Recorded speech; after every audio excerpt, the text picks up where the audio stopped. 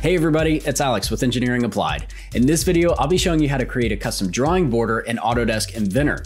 If you want more easy to understand and practical content like this, made by an experienced engineer like myself, make sure you like this video, subscribe to the channel, and turn on notifications so you don't miss out on any helpful content like this in the future. If you're looking for a specific function, check the description for timestamps. And if you don't find what you're looking for in this video, make sure you check out the other videos in my Autodesk Inventor series playlist because I know you'll find exactly what you need there. Let's get started. Okay, everybody, so here we are in our drawing template file. And in this video, we have two main objectives. Our first objective is to learn how to use our default drawing border parameters menu to change our default border style options. Okay, so I'll go ahead and just insert that there so you can see an example of that. Okay, so this is an example of one of our default borders. Of course, we can change the lettering, the numbering, and so on and so forth. And then the second objective is to cover how to sketch our own custom border using some of the sketch tools available in Autodesk Inventor. Now, before we go ahead and start creating our custom drawing borders, we need to set up our custom drawing template so that we have something to save these changes to. I'll be providing a brief summary of that process in the beginning of this video. However, if you want more information on how to create a custom template, I have a video specifically on that subject, and I encourage you to watch it because it's good to know and understand how these files come into play in the background within Autodesk Inventor. Okay, so the first thing we need to do is we need to open up File Explorer in Windows and navigate to this folder called ENUS.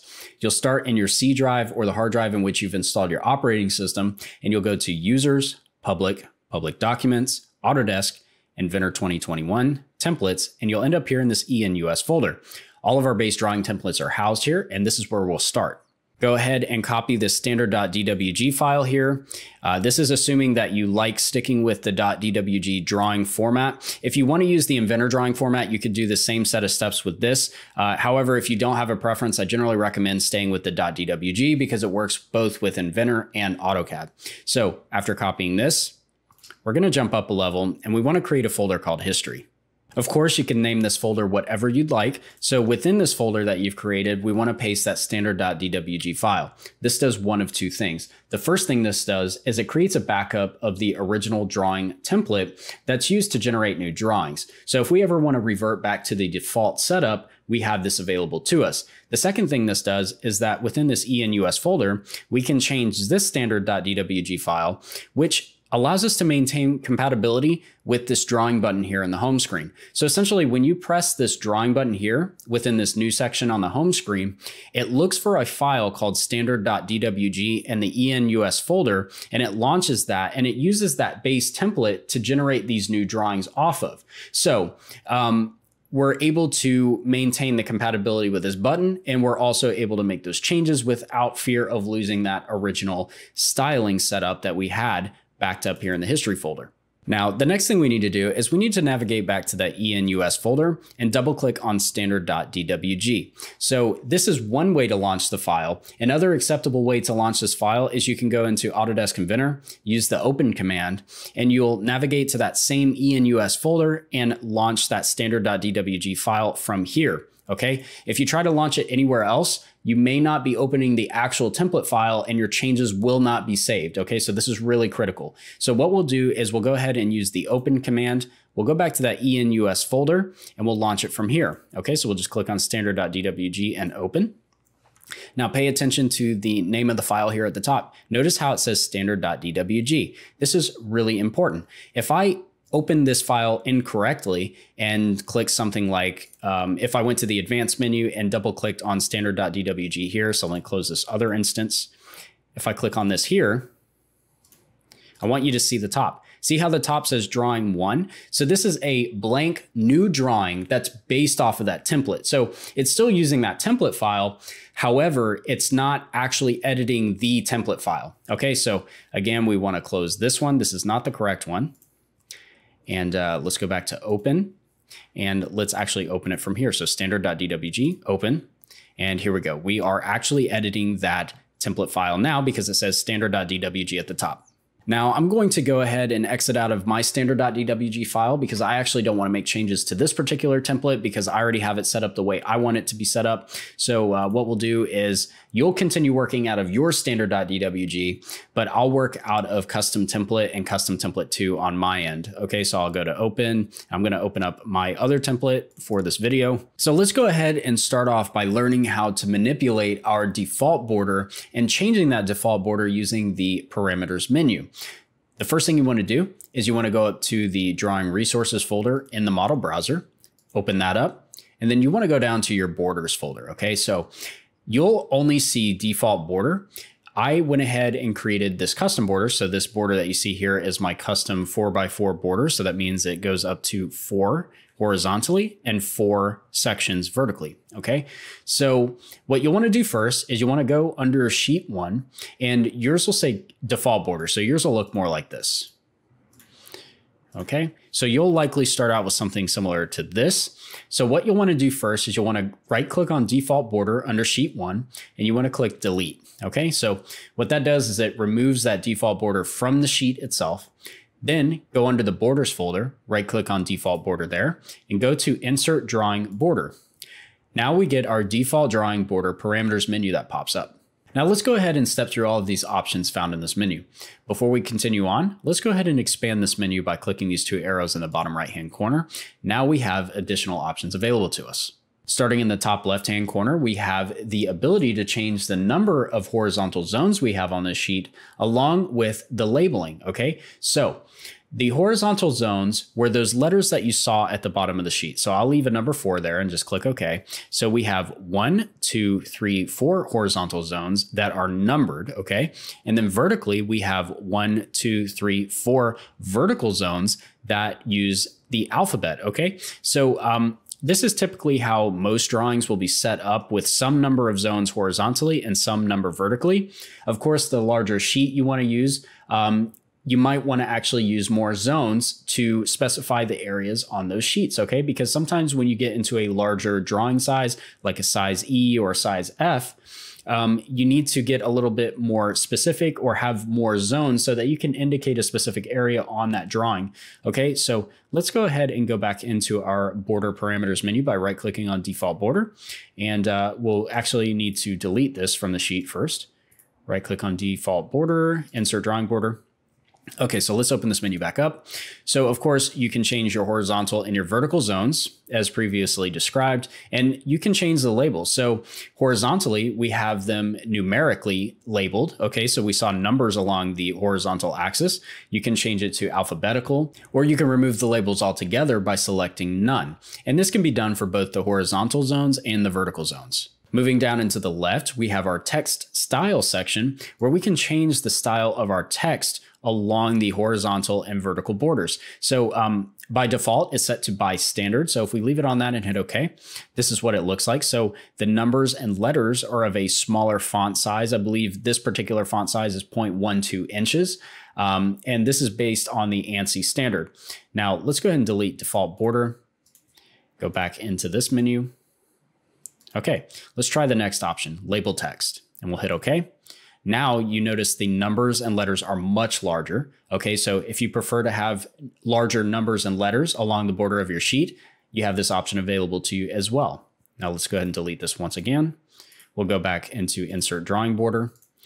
All right, and our last option is note text. And when we click OK, you'll notice it's a small font size. So if you prefer that condensed font size, you can use this as well. Delete this one more time. And let's go back into insert drawing border once again. We'll go ahead and expand this menu once again. And let's take a look at this label zones from set of options here. So by default, it's set to bottom right. So if we're to hit OK, notice how the numbering and the lettering starts from the bottom right-hand corner. So we have 1, 2, 3, 4 moving left, and we have A, B, C, D moving up. All right, so let's take a look at the other options. So we'll delete this, go back into insert drawing border, expand the menu. Now let's try the top left. We'll hit OK. Now we have A, B, C, D starting from the top left, and we have 1, 2, 3, 4 starting from the top left. So depending on your preferences, you have that option available to you as well. Let's delete that and go back into our menu once again and expand it so we can move on to the text layer section. Within the section, we can change the text layer that we want to use for the numbering and the lettering along the border. So I went ahead and created a custom layer as an example. So how I did that was I went to the Manage tab up here at the top, and I went to the Styles editor. Okay, and so once you open that, you want to go down to this tab that says Layers, and you want to expand that. And you can just click on any of these options. I went to New, and I created a custom layer. So I hit New, and I'll just rename this to Custom Layer 2. All right. And then what you could do is you can change the color of that text. So if you click in this little box here, this black box, I went ahead and just changed it to red. So I'll just do that again. Okay. And I'll hit OK there. So now we can hit Save here at the top and then Save and Close. When we go back into the default border menu, we can change that text layer to our custom one. So I'll just change it to Custom Layer 2 and hit OK. And as you can see here, all of the lettering and numbering is in red. So you could do all sorts of different things by editing or creating new styles and then setting a new text layer. Now, on a side note, if you'd like to delete a custom layer that you've created, all you have to do is delete your border first, go up to the Styles editor once again, go under the Layers section, and right-click on the custom layer that you want to delete.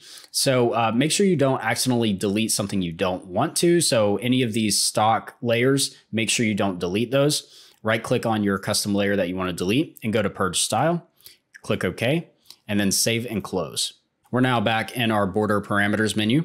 And now let's take a look at the delimit zones by section. So by default, it's set to line. So when I use this option, all of these zones are divided by little lines, okay? All right, so let's see the other option. So if we go back into this menu and select arrowhead, instead of little lines that separate these sections, they're all little arrowheads, okay? So just depending on your preference there, you have those two options available to you. Let's take a look at what else we have here. Moving to the right, we have our line layer section. So just like the text layer, we can create custom styles and layers for our line element along this border. So let's go ahead and do that now. We'll click cancel. We'll go up to Styles Editor. And within our layers menu, I'll just create a new one. And I'm gonna call this custom line. We'll leave it as the color black, but we'll change our line type. So I want this to, instead of being continuous, let's do a dash dot. And let's change our line weight to something a little bit thicker, maybe 0.039 inches. We'll go ahead and hit Save and Save and Close. We'll go back into our default border menu, expand this, go to this drop down, and we want to find custom line. There we go. And when we click OK, you'll see that now I have my dash dot border that I selected. Okay. And notice how it also applies that to these little subdivisions here, these little lines that divide each segment. Okay. So that is how you create a custom line layer. Let's go back into that menu. So we'll delete that, insert drawing border, expand the menu, and let's take a look at by standard. So of course, by standard just puts the standard solid continuous line all the way around with the default line weight. Go ahead and delete this again. Insert drawing border. All right, so now let's move down to the center marks option. When this option is enabled, or when you see a little check mark inside of this box, that essentially just means that it places arrows that are centered with each side of the border, okay? But when we take a look at it disabled, so let's take a look at that. We uncheck that box and hit OK. There's no arrow denoting the center of each border. So just depending on your preference, you can select either one of those two options for that. Let's go back in here. And moving down here to the bottom of this parameter window, we can change our sheet margins. So all you have to do is change the number in each one of these boxes, depending on which margin you want to change. So let's say we want to shrink each margin down by 1/4 of an inch. So let's do that. So I'll type 0.25 here, 0.25 here. So our top and bottom are going to be 1/4 of an inch, and our left and right margins are going to be 1/2 an inch. So let's go ahead and type 0.5 in both of these and click OK. Now you can see our margins are shrunk down, so we have smaller margins and our borders are closer to the edges of our sheet. That wraps up everything with our default border. Now let's take a look at how we can create custom borders from scratch. Okay, so the first thing we need to do is we need to clear any existing borders off of our sheet. So let's go ahead and do what we did before. Right click on default border and go to delete. Now we want to go up to the manage tab and we want to go over to this define section and click on border. When we do that, it opens a sketch menu and we can go ahead and sketch our border to our specifications. One thing I'd like to go ahead and point out are these anchor points that are fixed in each corner of the sheet. So we can use these anchor points to dimension the borders off of, okay? So we can set our margins this way. So let's say, for example, and I'll just exit out of this real quick.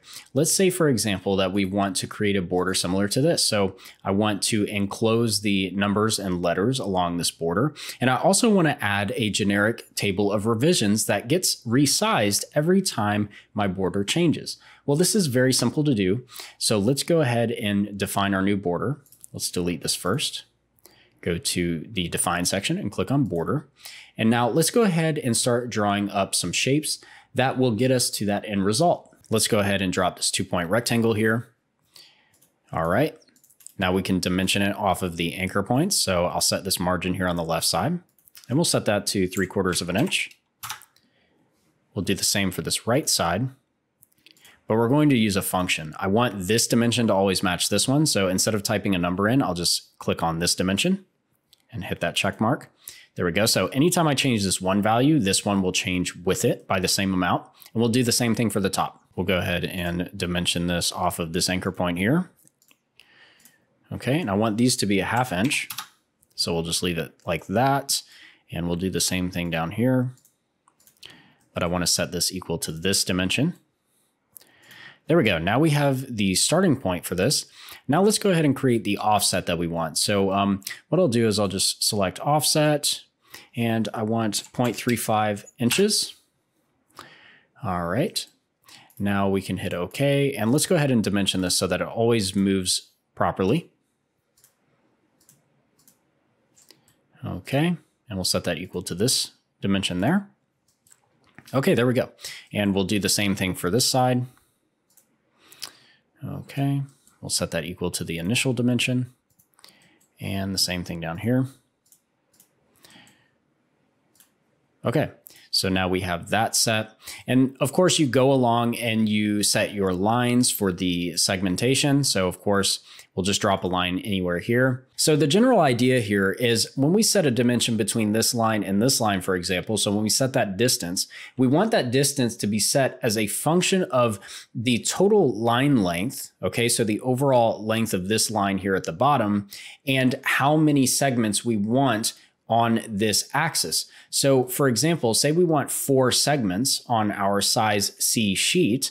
All we have to do is set some reference dimensions. So we'll go ahead and do that now. We'll go to general dimension and you'll pick a line. So we can pick this line, even though it's already fully defined, and we can click accept because when we click accept, it says, hey, this is a driven dimension. That means that this dimension cannot be changed directly. It's simply just showing a reference dimension based off of other driving factors. The driving factors for this line length is the margin size, okay?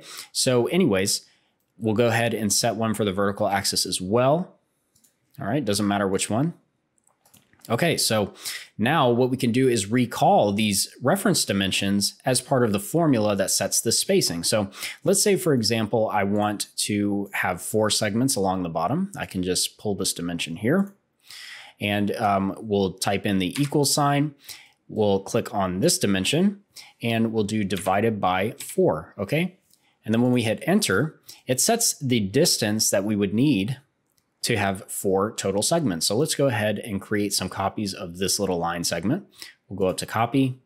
We'll click on the line segment. We'll select our base point and let's just go anywhere. It really doesn't matter because we're going to dimension this anyways. Okay, there we go. So now we can click done. And as you can see, we have equal spacing here in our section. So we have 1, 2, 3, 4 segments. Now we need to set the spacing between these lines. So we'll go ahead and just pick up the spacing and we'll set it to be equal to the initial length, which is then driven off of this overall length. So you get the general idea. We're just trying to automate this process as much as possible so that when we change the sheet size, all of the border and all of the elements drawn off that border will change accordingly. All right, so skipping ahead a little bit here, I went ahead and drew up the rest of the lines and dimensioned them the same way that I did this one. So here on the vertical axis, I referenced this overall dimension, divided that by 4 total segments. That way, this dimension is always driven off of this total length and how many segments I want, okay? And so these lines on the top, I just drew lines and set them to be vertically constrained to the ones down here so that they always follow these ones. And then the same set of operations for these horizontal lines on this side. So I set them to always be horizontal to these lines so that only these lines here and these lines here have to change, and these ones follow. So again, just automating as much as possible. So let's go ahead and click Finish Sketch, and let's go and save a custom name here. So I'm just gonna call this Custom Border Video. All right, so I'm gonna click Save there. Now you can see in our Borders folder, we have our new custom border. And of course we can insert that and see what it looks like. All right, so there we go. So now we have the starting point for our custom border, but let's go ahead and take a look at this little error here in the bottom right-hand corner. As you can see here, the border slightly overlaps the title block. This is an easy fix. All you have to do is go back into your custom border. So remember, you have to delete it off of your sheet before you can edit it. Now let's go back into the custom border by right-clicking and going to Edit. Okay, so what we need to do is we need to designate this point here as a snapping point for the title block. So all you have to do is hover over the point of interest that you want to use to snap your title block to. So I'll just click on that point there. Then you want to go up to the Format section here in the ribbon. So in your Sketch tab, go all the way to the right under Format, and you want to hover over this option here. So this is Connection Point Grip. You want to make sure that this is highlighted in a blue box, okay? So that means that this point is now a connection point grip. We can click Finish Sketch, go to Yes to save those edits. And now when we insert this custom border back in, it snaps to this interior point as opposed to the exterior point. Now let's go ahead and try to resize the sheet to see what happens with the border. So if you hover over sheet 1, right click and go to Edit Sheet, you can change the size of your sheet on the fly. So let's go ahead and change this to a larger size. Let's change it to size E. And as a side note, you can also change the location of your title block by clicking each one of these buttons. So if you want your title block to be in the bottom left-hand corner, you can click this little button here, top left-hand corner here, and so on and so forth. And you can also change the layout of your sheet between landscape and portrait. So we'll go ahead and leave it in the bottom right-hand corner. And let's go ahead and change this to size E. We'll click OK. Now, even though the sheet increases in size, all of my margins stay the same. And the segments here have been sized automatically. So that is why I was emphasizing the automation of those formulas so that you only have to change one parameter at a time. You don't have to go back and change everything manually anytime you want to change your sheet size. So let's go ahead and revert this back to a size C. Okay, now let's take a look at some of the other things that we can add to our border. So of course we need to add the letters and numbers. So let's do that now.